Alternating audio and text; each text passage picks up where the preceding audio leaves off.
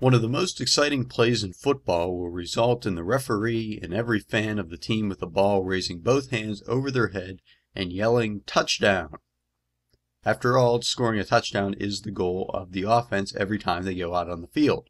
So let's take a look at that moment when a team does score a touchdown and how they would do so. Before I start though, I want to define one thing real quickly because it is mentioned a lot in the upcoming rules, and that is a pylon. The pylon is this orange thing that sticks up out of the ground. It sits at the intersection of the goal line and the sideline, and as you will see in a moment, it is considered to be in bounds. The pylon is there to help the referees determine whether or not a ball is in the end zone. Alright then, so there are 5 different ways that the rules describe how a touchdown can be scored, but they all essentially revolve around the ball crossing the goal line. Specifically, the first way is that the ball is on, above, or behind the plane of the opponent's goal line, and it is in possession of a runner who is advanced from the field of play. In other words, a player with the ball runs into the end zone. So that's simple enough, right? The second way is that the ball is in possession of an airborne runner and is on, above, or behind the plane of the goal line, and some part of the ball is over or inside the pylon.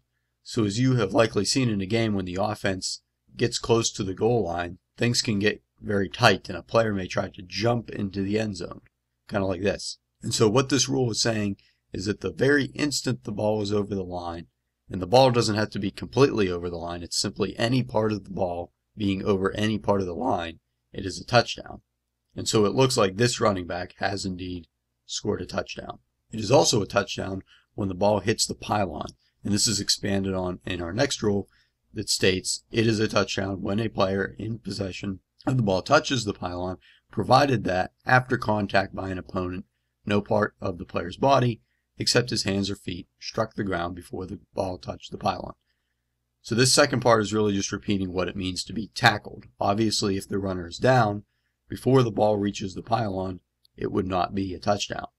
Another aspect of this rule worth noting is that part of a player's body can be out of bounds before the ball touches the pylon, and it will still be considered a touchdown as long as that part of the player's body that is out of bounds does not touch the ground. So a player can, say, hold his arm out over the sideline, but as long as any part of his body does not actually make contact with the ground out of bounds, he is still considered to be in bounds. The next rule is that it is a touchdown if any player who is legally in bounds catches or recovers a loose ball that is on, above, or behind opponent's goal line. So this part is mostly talking about receiving touchdowns.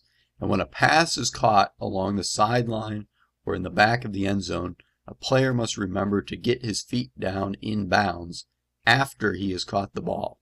The rule being that for college games, the player must have one foot down in bounds, but in the NFL, the player must have both feet down in bounds. And the receiver must also be cautious not to go out of bounds and then come back in, as that would be a penalty and take the touchdown away.